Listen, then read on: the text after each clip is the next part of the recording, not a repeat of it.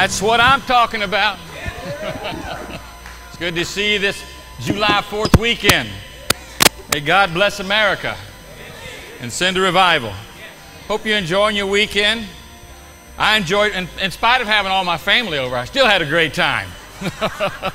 We had a good time, didn't we? Ate too much, had a lot of fun, praise the Lord together. Romped and stomped. Told Kathy last night my back was hurting. I said, I got grandkiditis. You know? You ever get grandkiditis? Kind of right there between the shoulder blades. You shouldn't have picked them up or whatever it was. But it's good to see you today. I hope you have enjoyed the weekend because it's over yesterday. Sunday is the first day of the week. This is the day we give the Lord. That's why we're going to have such a great week this week, because it belongs to the Lord. I started a series of messages last week called Breaking Free. There that thing is. And in the series of messages, we're talking about our freedom in Christ.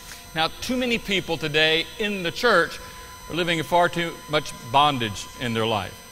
God never, I'm hearing a resonant tone out of your keyboard system up here. I don't know what that is, but sounds like it's stuck on a E flat. Maybe that's just my imagination. Could be grandkiditis, I don't know, you know. I don't know. Anyway, while they look that over and tell me if I'm crazy or not, it's fine. But we've been talking about the freedom for the believer, and too many Christians live in bondage in their spiritual life. Sometimes it's like gross sin that we would call that. Sometimes it's in those secret sins. But nonetheless, bondage is bondage, sin is sin. We shouldn't have to live in such a way that, you know, we're not free in our Christian walk of life. Thank you, Mr. Y'all give Mr. Pip a big hand, would you? So we're going to start with part two. And dealing with part two, we're talking about a proper worldview. You know, Christians, we talked about last week, many times have misconceptions about spiritual warfare and spiritual things and spiritual freedom, especially in regards to the demonic world and how Satan has an active hand in people's life and just to what level and to what extent. We talked about all the misinformation and all the wrong ideas that, especially in the church we hold today, where we kind of relegate spiritual things to kind of out there, they're not active. When in reality, the Bible says that we are in a war and there's a spiritual battle that's going on. And if we're not waging that spiritual battle, then we're losing the war. And far too often, we look at the conflicts in our lives and we just relate to them in purely a physical way instead of realizing, hey, there's something else in operation here. So we're discussing those kind of things today, especially about having the right mindset towards these particular ideas that are out there and what is the biblical view. And we'll talk about some worldviews that are out there, Western worldview, the secular view basically, in the Eastern mindset or Western mindset. And then we're going to close the message out with talking about what's the biblical approach to the spiritual realm. It's interesting, as we talked last week, about how the church seems to be moving away, you know, from understanding or dealing with the demonic, in fact, just questioning many times the reality of demonic influence. On the other hand, the world has charged headlong into the spiritual realm with reckless abandonment. When you look at all the things that are happening in the culture, from the rise of the New Age movement to the acceptance of parapsychology as a science to the growing popularity of people's interest in the supernatural, the increasing visibility of Satanism in the culture, all these things tend to make us realize that although the church may be ignoring some facts, the world is looking at it in a completely different view. Some people think about the New Age movement and just think about the celebrity issue, you know, but it goes well beyond the celebrity issue, because the New Age movement has made significant inroads not only into the entertainment world, but into the business world, the secular world, education, even religions across our nation. One of the great books that really helped me in ministering to people, and as well as my own personal life, was a series of books written by Dr. Neil Anderson. The last book was called The Bondage Breaker. And in that particular book, Dr. Neil Anderson talked about the different worldviews that were prevalent in the world. He first of all dealt with the Western worldview. And I want to look at see what he says about that today and see where we're at in regard to this. First of all, he says the Western world sees their perspective is the world in two tiers, basically. There's the upper tier, which is the transcendent world. That's the ghosts, the goblins, and the ghouls, you know, that are there. And it's only understood through some kind of strange religion or through mysticism at best. And then they look, the other tier of that world is the more the empirical world, where we understand it through science, through our physical senses. We relate to it in regard to what I can touch and taste, see, feel, hear, those kind of things. And I relate to the world around me on that level. Unfortunately, many Christians, that's all they do is relate to the world around them on that empirical world. They just leave off any kind of comprehension as to where they're at in their own life in regard to the spiritual world. Now, this is what you might call the two-tier mentality. With that mentality, the spiritual world, that world of the kingdom of darkness and demons, the devil, it really has no practical bearing in the natural world if that's your mindset. We've excluded it from in our understanding of it from our reality, and really even from the church. Many churches don't deal with these issues of demons and Satan, fallen world and angels and forces and rulers and powers and in high places. In fact, most attempts today, and even in Christianity, when you look at Christian psychology, they exclude this element of the supernatural as well. This kind of marriage between secular psychology and kind of Christianizing it in so many ways is an attempt to kind of come up with answers for people's life. But they might talk about God and humanity and redemption, you know, about the importance of being a believer in Christ and how without Him we're fallen in our sin, we're bound by sin. But when it comes to, you know, dealing with the spiritual aspect of it, the one we're talking about in regard to this series, they exclude the activities of demons, the reality of Satan. We just, you know, that's that excluded middle, as you might want to call it. There's the Eastern worldview that he talked about in his particular book on bondage breaker. He said, these people live and operate believing that spiritual forces are just an everyday reality, all right, is in the Eastern world. And it's not just in the Eastern world, there's elements of that in our culture in America as well, but it's kind of consigned to Eastern thought, where we seek to appease these forces or these gods, multiple gods perhaps, with religious rituals, from everything from incense to candles to whatever it might be, to kind of ward off the evil spirits. I remember when I lived in New Mexico, and I lived in the northern corner up in Farmington, worked for the Sears company there, and we'd go out to the Navajo reservation out there, and you'd see a lot of this in the culture there amongst the Native Americans, with using different colors on the external parts of their houses to ward off the evil spirits and things that would be allowed in the home or not allowed in the home, because we didn't want these unnatural forces infecting or affecting our lives in a negative way. But that's an element, you know, in that Eastern worldview where it deals a lot with the superstitious things and doesn't properly identify the truth. Now, there's a guy named Dr. Paul Ebert who talks about between those two worldviews, the Eastern worldview and the Western worldview, there's what's called the excluded middle. And the excluded middle would be where that kingdom of darkness. As Christians, if we're going to have a balanced theology and a balanced spiritual life, then we're going to have to understand to some degree this, what he calls the excluded middle. By the way, there is no excluded middle because Satan's active. And as Hal Lindsey wrote many years ago, Satan is alive and well on planet Earth.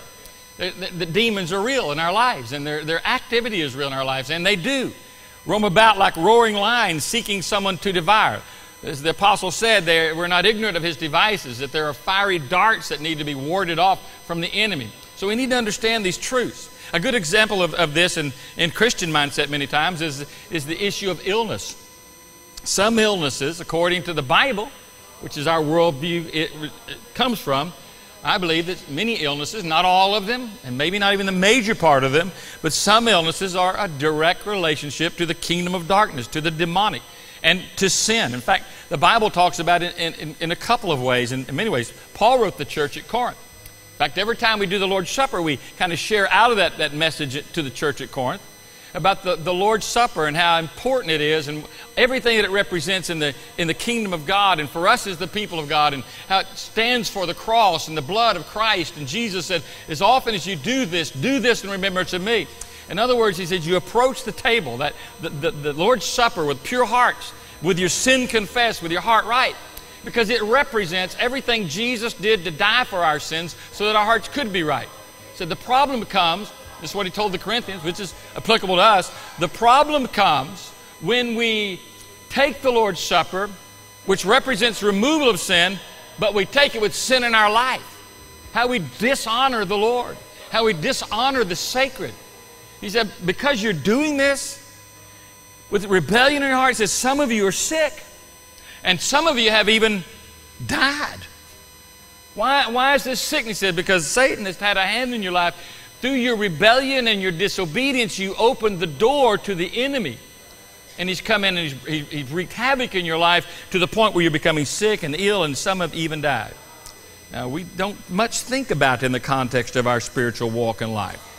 Been kind of, with the absence of the teaching about it, many people kind of feel that, well, that spiritual world exists, but it really doesn't impinge upon what we're doing here or the natural world. It's kind of out there, as we said, it's more that transcendent world. And so when you exclude the supernatural and reality of demons and even the power of God, and you consign everything to that kind of upper tier of the transcendental, then you kind of live with those things are real, but they don't have an effect upon my life. And that's to live in ignorance. And that kind of ignorance will definitely cause bondage in your life. Jesus said it's knowing the truth, not ignorance, that sets us free. So we don't want to exclude those elements, but at the same time, we don't want to exclude the power of God or the reality of God's presence to impact our lives for His glory. When you look at the Bible in regard to even sicknesses, for example, 1/4 of the healings in the New Testament that Jesus did in the lives of sick people, 1/4 of those healings were actually deliverances from demonic forces. 1/4. Now, I don't know if that means that 1/4 of all sickness. Let's not take it that far. The idea is that there are some illnesses that are due to demons, and that we need to be delivered from those things. The man whom Jesus dealt with in Luke 13 and other passages in Luke was like the woman. She'd had it for many years. One man said he'd been bound by that demon for 18 years in one case. All these physical problems were a result of spiritual issues in their lives. Physical problems resulted from the spiritual failures in their life. And so you can't exclude this from your thinking about, your relationship to the spiritual world. Any of you who've done any counseling with people, sometimes you've seen what I'm talking about in regard to people you deal with. It's with constant headaches and dizziness and general pain throughout the body. Cannot even be identified. Many times it's just a result of a demonic influence upon their life. Not all, so don't go walk out there, Brother Joe says. I remember reading a book called Christians in Demon Possession by a man named Fred Dickerson, who is an authority in this area, I believe, tells us about a client with MS symptoms as a result of being demonized. Muscular sclerosis is a result of demonization. And he does say in the book, not every case is like that. Most likely probably aren't. But some are. And so we ought to give some attention to what the Bible's teaching. When it talks about demon possession in Christians, there's a thin line that people don't understand. That possession is a word in Scripture which is really two words in the original language of Scripture. It's usually possessed of a spirit or spirit possessed. It basically means that a demon is controlling some aspect of a life. So it's really not even a good term. In other words, lost people obviously controlled by the enemy, right? They're bound in their sin. They're bound by Satan. But as Christians, we can give up areas in our life. And Paul warned against letting strongholds be established in our lives. What's a stronghold? It's a place in your life where the enemy gets control. And it really gets down to this. He's controlling the way you perceive life. The way you look at the world, the way you look at God. Satan gets control, and it can come through bitterness. It can come through actions of disobedience in your life. But you look at everything wrong. You don't have a proper perspective. Paul said that's why we destroy these speculations, these high things that exalt themselves against the knowledge of God. In other words, are there ways that I'm thinking that are contrary to God's will in regard to how I ought to be thinking? How do you look at life? How do you look at your children? How do you look at your spouse? How do you look at your job? All these things we need to learn to look at the way God leads us and tells us and directs us to look at. Because if not, our thinking is altered. That is Satan's favorite battleground, is our mind. I know some people, it's the ultimate in cynicism. You say, well, that's me. Not only is the glass half empty, it's dirty. That kind of mindset. Everything's cynical. And what's happened, you allowed Satan to skew your perception of the world, yourself, God's will, His purposes. I mean, it's like, the old song, looking at the world through rose-colored glasses. You're not seeing the real light fracture of things and how things really are. It's a diluted perception of things. Jesus, in John 17, that high priestly prayer is praying to the Father. Not to take us out of the world, but to keep us holy and set apart in the world that we're living in. and to realize that we're going to have to do battle with the enemy. So we need to realize the present day reality, whether it's the Western view or Eastern view. Hey, the present truth is found in Ephesians chapter 6, verses 10 through 12. And he says, finally, be strong in the Lord and the power of his might. Put on the whole or the full armor of God so that you may be able to stand firm against the schemes of the devil. Who's this to? You, to me. Satan has a scheme. Satan has a strategy. Satan is moving and working against our lives. And so you, don't be afraid. Don't run and hide. Get ready for war. Put on the armor. We're not about running to hiding places. We're about standing firm. Put on the whole armor of God. For our struggle is not against flesh and blood, but it's against the rulers, against the powers, against the world forces of this darkness, against spiritual forces of wickedness in the heavenly places. He says, you're fighting in a war zone. You don't want to be taken prisoner of war, then you better put your clothes on. Your fighting clothes on. You put your armor on. The reality is not some transcendent thing that doesn't impinge upon our life or affect our lives. The reality is there is a spiritual world out there that is real and will affect our lives.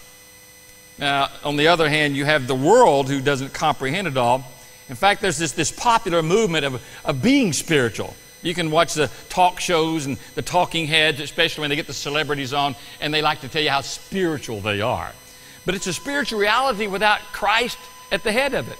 It's a spirituality without Jesus as Lord in their lives. In fact, over the last several years, we've begun to sense people have begun to feel, I believe, that there's more to life than meets the eye. There's more to life than science has revealed. There's more to life than I can deal with in my senses, or my senses have experienced. The truth of the matter is, they're right. And the only way to safety, security, salvation, peace, fullness, and life is through the way that Jesus gives us. There is a way that seems right unto man, but the end of it is destruction. Jesus clearly defines the way. I am the way. I am the truth. I'm the life. No man comes to the Father but by me. So the way to experience fullness of life is through Jesus. The world, on the other hand, is turning into the New Age things and the Eastern religions and the occult and ritual things and holistic health and mysticism and all these other popular things that are happening in the culture. I'm spiritual, see, because I have this certain belief system I've adopted. So we don't want to go that route either. So then what is the center of that worldview, Eastern view, whatever it is that excludes God? Well, the center of that whole worldview, and secular worldview, if you want to just call it, is self. I'm experiencing with these spiritual things because I want to know how it will benefit me. What can I get out of this? How's this going to meet my need? I want to do my own thing, but I want to do it where I have more, where I succeed, where I can accumulate. I want a happier self. I want a happier me.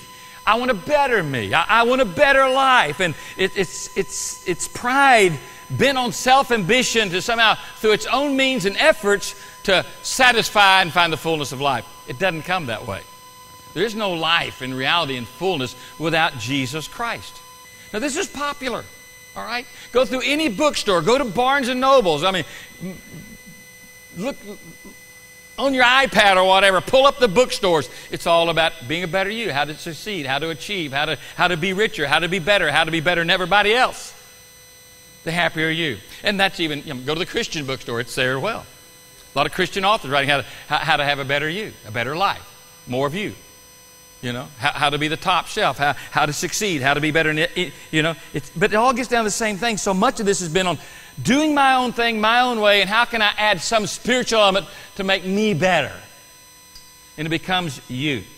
Peter is a glaring example of this struggle between self and the Christ-centered view and Christ-centered living and the Jesus perspective of things. You remember when Jesus is there and the Lord's asking, whom do men say that I am? And he says, well, Lord, you're the Christ, the Son of the living God. Now, to help Peter out, Jesus said, you didn't figure that out, this is Joel's translation, because you're so smart. My Father in heaven revealed that to you. That's what he told him. And it's important to realize when we have some stroke of brilliance, it really comes from the Father. Amen. I had one of those strokes of brilliance at one point in my life. I thought it was me at first, but it went something like this. You've really screwed your life up. And there's different translations for that, I'm sure, that made more sense to you. Now, that wasn't because I was so smart one day and figured I'd really messed my life up. That's the Holy Spirit of God bringing conviction, and that spiritual world of righteousness and light and life was moving in my direction and bringing me to Jesus, and the lights were coming on. You messed up your life.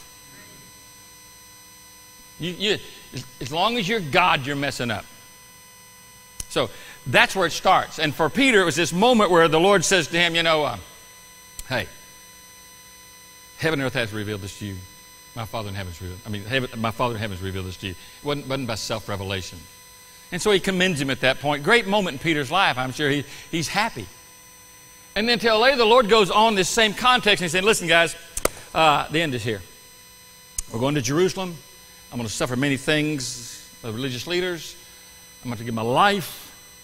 And he tells them what's coming forward. Well, then it says, then Peter took the Lord aside in the book of Matthew, and it says in verse 23 of this chapter 16, it says, and Peter took the Lord aside and began to rebuke him, saying, God forbid it, Lord, this shall never happen to you.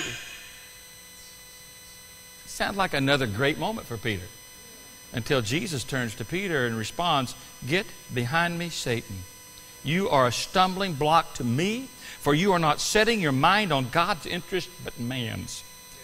Now, one thing you discover about Jesus as you read the New Testament, he was constantly intent on the Father's will. He was born to do his Father's will. He can't, even in the temple at the age of 12, you knew I must be about my Father's will. Even to the garden, those last earthly days in his physical, prior to the death of the cross, he's there at Gethsemane. Not my will, but thy will be done. And here comes Peter speaking out, hey, the Father's will is not important. What you're important. How many people do all the time say, well, I know what God says, but I need to be happy. Get thee behind me, Satan. You're not interested in the things of God. You're not setting your mind. Jesus rebuked him, seems kind of merciless in the moment. Get thee behind me, Satan. Severe. Amen? But what's Peter doing? Here's the advice, basically. Save yourself at all cost. Don't give up yourself. Sacrifice. I know there's a duty, but sacrifice duty for self-interest. It was an appeal to Christ, to his personal convenience, his personal safety. But in reality, his advice was a satanic principle, because Satan's aim is always to promote self-interest above all things else as the chief end of man. You're the most important thing. And that's where we miss it all. Satan is referred to as the prince and power of the air. His little kingdom is over the old kingdom of self, trying to motivate you to reject the will of God, the purposes of God, the plan of God, to get you to direct your own life. He's called the accuser of the brethren. He hates you. He wants you subservient to his will. He doesn't believe that even as a child of God that your interest could be anything other than self-interest. But through the power of the Christ, all those things change. You can almost hear the devil hissing, can't you? All men are selfish. Everybody has a price. And they'll sell their soul. And he's deceived a lot of people into thinking that they're really serving themselves, when in fact they're serving the world, the flesh, and the devil, according to what the Scripture teaches. The Christian has a different center. The Christian has a different point where we live from. Jesus confronts this humanist, self-serving grid and offers a new grid from which we stand and view life from. And it's ultimately, it's the cross of Jesus Christ. Satan comes to steal, to kill, to destroy. That's his end game. Jesus says, I've come that you might have life. But where do we find this life? Better life. The real life, through Christ. What's the proper Christian worldview? We'll call it the view from the cross. And I want to wrap up with these 6 basic points, which are the most important things. If you're having areas of struggle in your life that you can't find freedom in, maybe it's addictions, maybe it's bad habits, whatever you want to call it, continued failures in sin in your life, some stronghold that you have yet to overcome, If you don't deal with this first link in the chain and it's broken, then the rest will never be broken. And this is why so many people struggle, because they won't deal with this number one link, if we want to call it that, in the chain of bondage in their life. Remember, there is a biblical perspective to living our lives, and it's not good enough just to be informed. We want to be transformed by those truths. Now, remember, if we go back to the garden in Genesis chapter 3, the temptation to Adam and to Eve was this: you can be like God. Self-determination. You don't need anybody else. You don't need anyone else, which is the essence of all self-centered, secularist worldview that Satan promotes today. You can be in charge of your own life. How many people feel that way? Nobody tell me what to do. I don't want anybody to tell me what to do. Government's not going to tell me what to do. People aren't going to tell me what to do. Mama going to tell me what to do. Daddy not going to tell me what to do. My boss ain't going to tell me what to do. I just quit. My wife, my husband, he ain't going to tell me what to do. I just leave. I'm going to do my thing. That's the very core of what Satan's promoting. And so many people are seduced into believing the lie that if they just do their thing, which is really not even their thing, that they'll be happy. The essence of the New Age movement is found in that. Let me catch this carefully. Creation in Genesis 1 establishes very clearly there is one Creator and there is one God, and you are not it. Nor am I. Nor was Adam, and nor was Eve. They were not gods. We are created beings. We cannot exist in fullness and fruitfulness in life apart from God. Let me say it clearly. It is never in the mind of God for you to have life apart from Him. He created Adam and Eve, thus all of us, that we might know Him and enjoy Him and live with Him fully and freely for eternity. Overcome sin and death and hell and all that Satan stood for. Now, when Adam had the breath of life poured into him, he became alive, and he was fully alive. Not only physically alive like you and I, but he had something else that we don't have at our birth. He had spiritual life. He knew God. He had fullness of life. And Satan's doing everything he can to pervert that and to subvert the will of God for his life. There's a tree that God places in the garden. God says, don't eat this. The day you do, you'll die. Satan's first goal is to come and sell Adam the idea, hey, God's trying to hold something out on you. Some of y'all still believe in that lie. Some of you think if you get right with God, you're not going to have any fun anymore. You can't make any more money. You're going to do things you don't want to do. And you still believe in the lie. And you haven't learned anything from anybody else's failures. So here's Adam. He eats, and what happens? He dies in that moment, not physically, but spiritually. Now he has sinned. He's separated from God, ultimately resulting in his expulsion from the Garden of Eden. And ever since that moment in time, every person who's ever been born of the seed of Adam, all humanity was born into sin. They are physically alive, but just as Adam became spiritually dead, we are spiritually dead. How do you know you're spiritually dead? Your life centers around yourself. You become your own little God. It's around you now, your pride, your self-exaltation, your independence. What I want, my will, my way. And that is the frame of reference from which Peter spoke to Jesus. Never be, God forbid, that you should die. The idea that man is his own God is the center of all satanic-inspired secularist worldviews, no matter east or west. It is the primary link in the chain of bondage for every one of us that must be broken. The problem with man's attempt at being like God without God shows that he's trying to occupy a role that God never intended for his life. Let me say this again. God never intended when you were born, when man was created, for you to live independent from Him. You were designed, you were created for a relationship, a unique walk to know God. You lack the necessary attributes to run your own life. May I say that again? You lack the necessary attributes to make decisions to run your own life. God made you to know Him, to rely upon Him, to have Him. But even whether it's New Age movements or Mormonism or whatever it might be, oh, you can be like God. Those are all lies born of Satan himself. Contrary to New Age and popular opinion, the potential to be God has never been in you. It never was in Adam, nor will it ever be. Why? Because only God is capable of being God. God tells us in the Scripture, there is no other God but me. There were none before me, and catch this, my dear Mormon friends, there will not be any after me. One God, one Lord, one hope, one faith, one baptism. There's answers in Christ.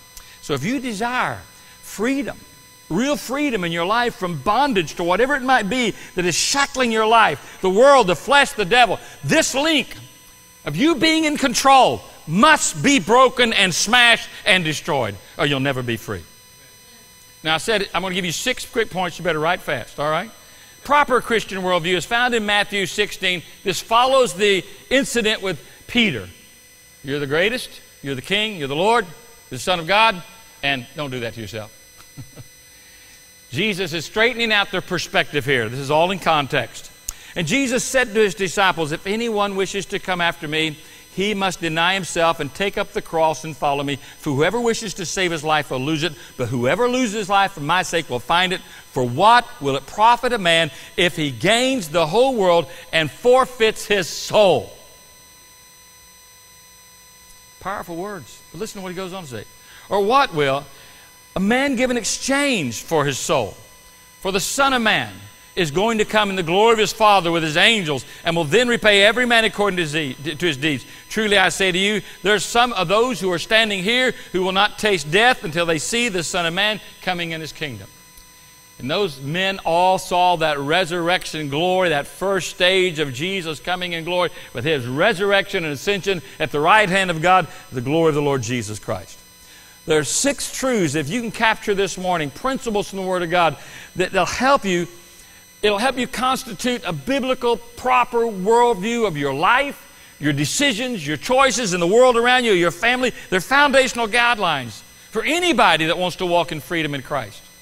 So if there's areas you're constantly struggling at, and it may be in your marriage, it may be in your finances, it may be in your morality, it may be in your habits, whatever it is, listen carefully. Jesus says, first step here, deny yourself. Now this is not the same as self-denial. All right? Every businessman knows that you've got to have some self-denial to get successful. Every athlete knows you're going to have some processes of self-denial if you're going to be successful. Every musician knows it's going to take practice and, forsaking things if you're going to be good at your craft. It's a pretty well understood principle. If you want to win the gold, if you want to win the prize, if you want to reach the top of the heap, there's some elements of sacrifice that take place in self-denial. But this is not what Jesus is talking about. It goes much deeper than that, than you making a few things you're going to give up so you can get a good grade. All right? It deals with the struggle of who is going to rule on the throne of your life. Who's going to be in charge of your heart? It gets down to this. Who's going to be God over you? It can't be you. You have to give up that position. There's nothing wrong with succeeding. There's nothing wrong with ambitions. I mean, there's godly ambitions. There's things that God wants you to achieve in life. But he's dealing with this issue, who's in charge? Who's in charge? We're out here and we're just struggling. Well, I just want Jesus to be in charge. Jesus is not struggling over that. He's already entered the battle, by the way, and won. He's waiting for you to decide. Well, I feel God pulling this way, the devil, like there's some kind of eternal tug-of-war between God and the devil. No. So what are you going to do? What choice will you make? Quit blaming God and quit blaming the world and quit blaming the devil. I mean, realize, hey, you can't do this on your own. You need God. Let me say this for the 3rd or 4th time. You were not designed to function independent from God. So you might as well give up. You're just wasting your time in a struggle that you will not win. Your soul was not designed by God to function in the master position. He is. So, step 1, deny yourself. Step 2, pick up your cross daily. All right? Now, this is not our cross, the way people think. It's his cross. Pick up his cross daily. It has to do with that identification with Christ and being who God's called you to be. Galatians 2 says, I'm crucified with Christ. Nevertheless, I live, but yet not I, but Christ now lives in me. And the life that I now live, I live by the power of the Son of God, who loved me and gave himself for me. It's a faith choice in my life today that now I've given up control. Now I'm going to embrace this life. I'm going to embrace Christ. I'm going to surrender to his will. It's good to know first and foremost that when I come to Christ and deny myself, that forgiveness of sins is found. But it's embracing the cross of Jesus Christ that I find not just forgiveness of sin, I find freedom from those things that held me in captivity. And I think it just basically when he says it's a daily acknowledgement that I belong to God. It's a daily acknowledgement that I was not purchased with silver and gold, but with the precious blood of Jesus Christ. It's a daily acknowledgement I belong to Jesus. I'm not my own. I've been bought with a price. I'm here to glorify God, that my life is going to be found in Jesus Christ. And now no longer am I, it's not a pursuit now of what I want to do and doing my thing and in order to kind of please God at some point in my life, but it's now to quit trying to be something or do something and say, hey, God, you're in charge. I'll follow you today. I think some of you starting to discover that to live the Christian life is an absolute impossibility without Christ. I mean, we sat at a railroad crossing the other day with Alan and some guys, and the train sat there for 30 minutes. I was going fishing. I didn't have time for this. My son, I said, there ought to be a law against this. I had some selfish ambitions. I want to go fishing, not sit in front of a railroad track. That's what I told Joseph. Why don't you get out and move that train? That's the way people look at the Christian life, though. They think they can move the train. You think that you can do something for God on your own strength. For you to live the Christian life without Christ and without God empowering your life is for you to say, hey, I'm going to move that train about 5 cars out of the way. And you're going to get out, and by your own energy and your own effort, you're going to put your shoulder into it, and you're going to grunt and groan, and you're going to get that train. It's not going to happen.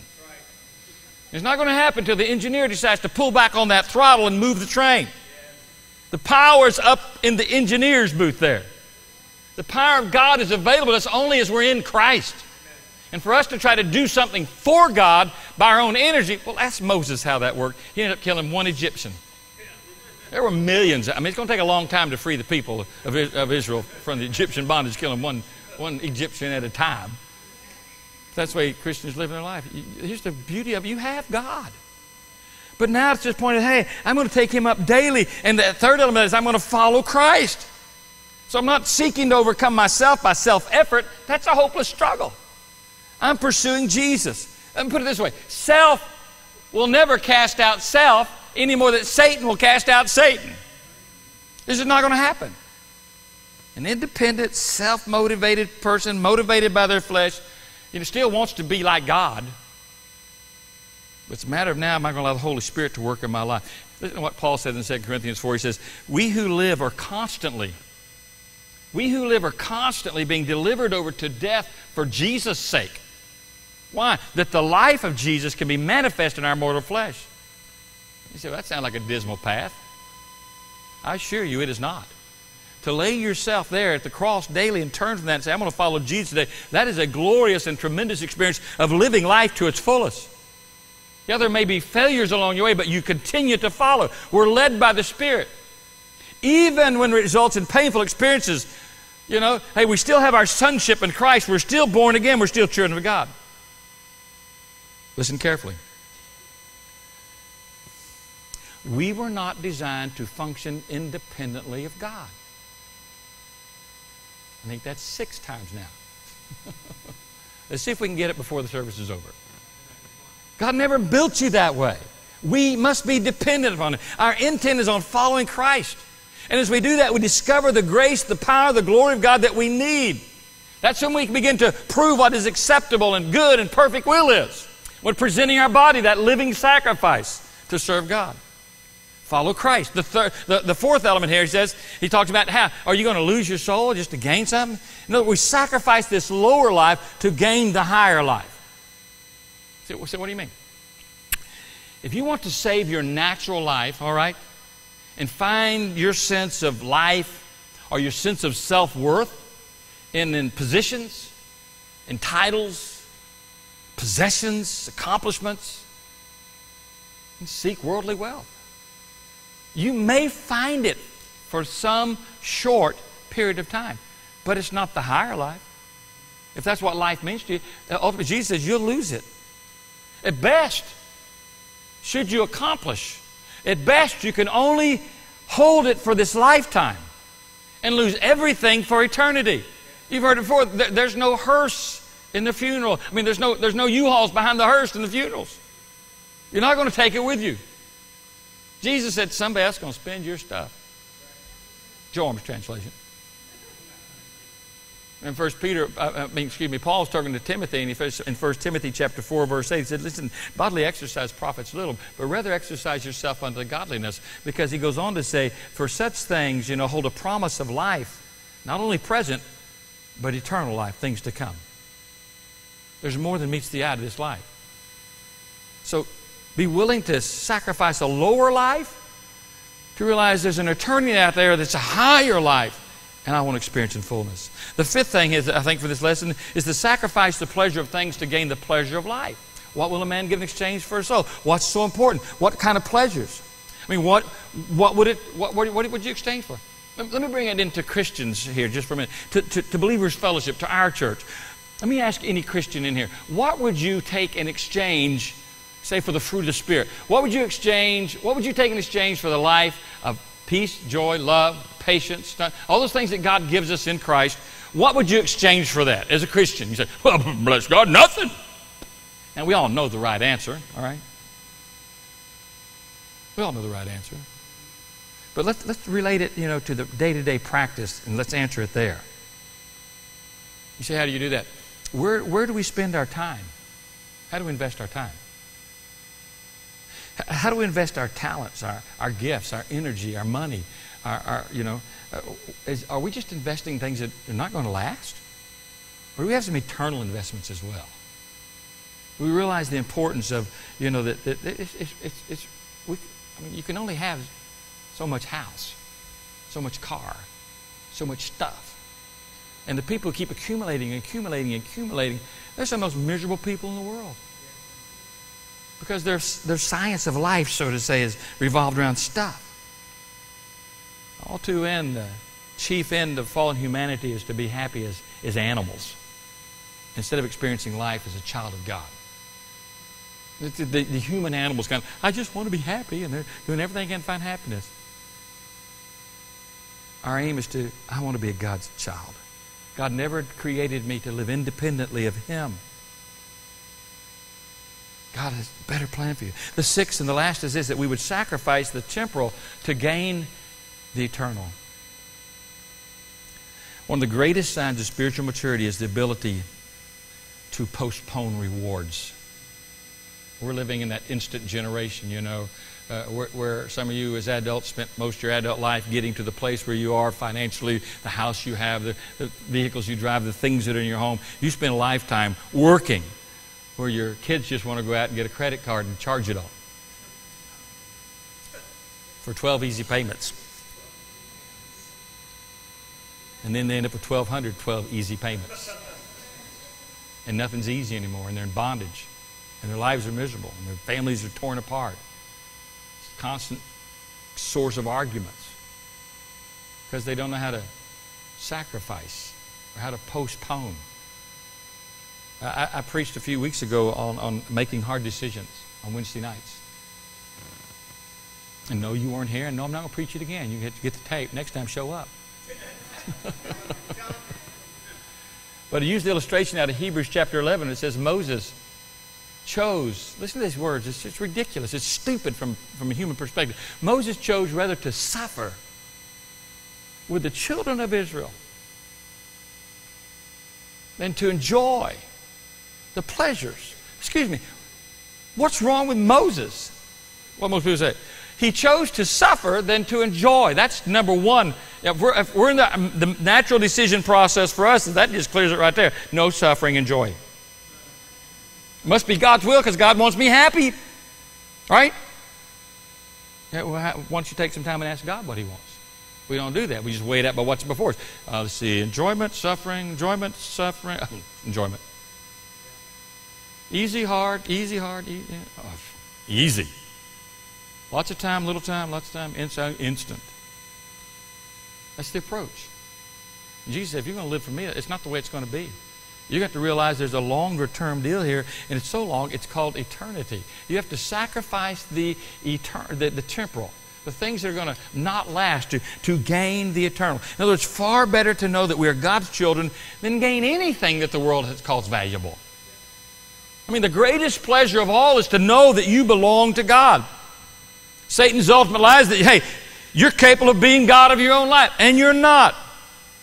The ultimate bondage for any Christian, especially believers, is that you think that you can live your life by making your own decisions and usurp God's will and usurp God's authority for your life, and you're wrong. And that's where you need to back up just for a moment. See how much of your life has been entrenched in demonic thinking. Save yourself. Put yourself first. Instead of, God, what's your will? God, what do you want me to do in this situation? God, what's your plan for my family? Not what's my plan. God, what's your plan for my finances? What's your plan for my life? What's your plan for my children? What's your purpose in my job? And sometimes it results in hardship. But as Moses said, he considered the suffering far better than the temporal, easy path to take. Because he looked beyond the moment and he looked at eternity where things really pay off.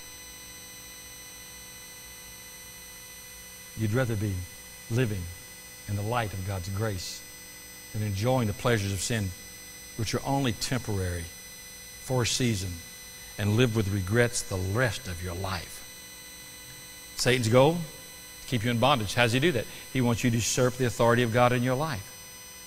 And when you focus on yourself, and when you focus on what's easy and what's just temporal or what's material, Satan wins that fight. You lose all the way around. Deny yourself.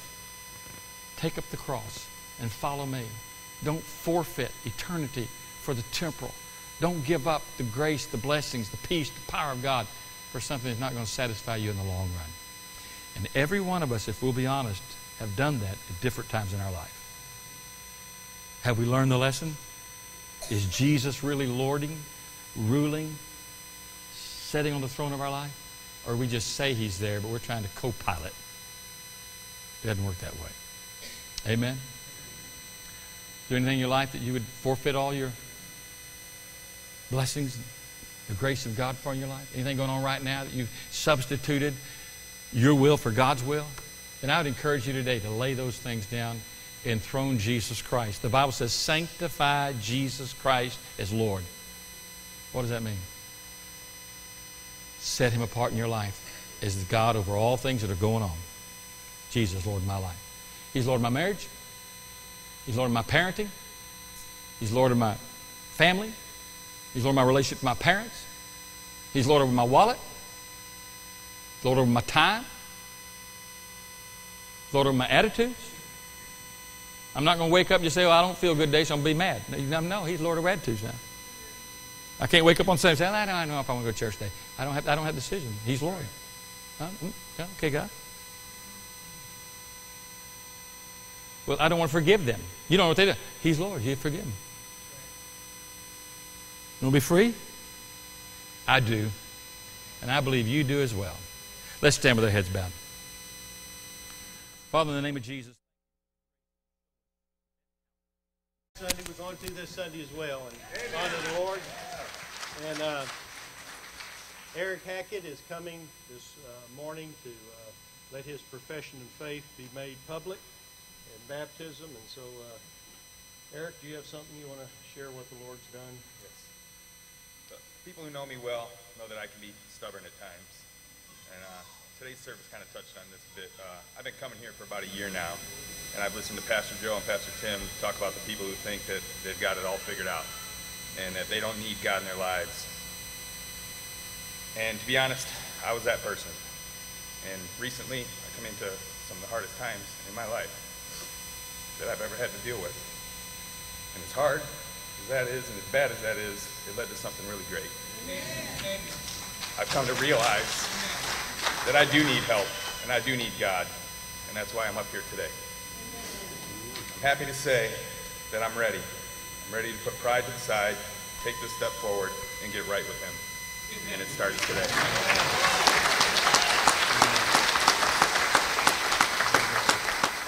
And Eric, we're happy for you. We're praising the Lord with you. And we're just looking forward to all the great things God's going to do. Amen. Eric, upon your profession of faith in our Lord Jesus Christ, it's my privilege to baptize you, my brother, in the name of the Father, the Son, and the Holy Spirit.